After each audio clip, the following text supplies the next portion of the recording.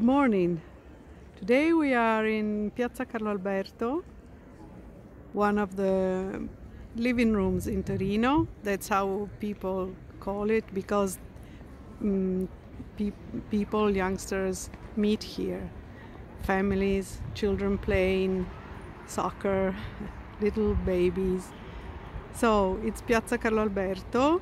It was once the garden of Palazzo Carignano, the private garden. This is the facade. This is the internal facade of Palazzo Carignano, where we were the other day. It was built later in 1870s, and it was closed with walls, and it was the private garden. You see the statue of Carlo Alberto,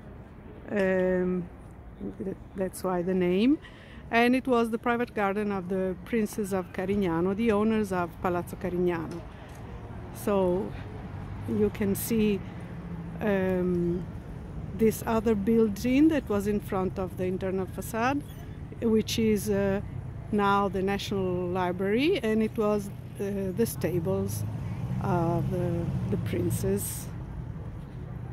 Another little pill of beauty for you, for us, for our memories.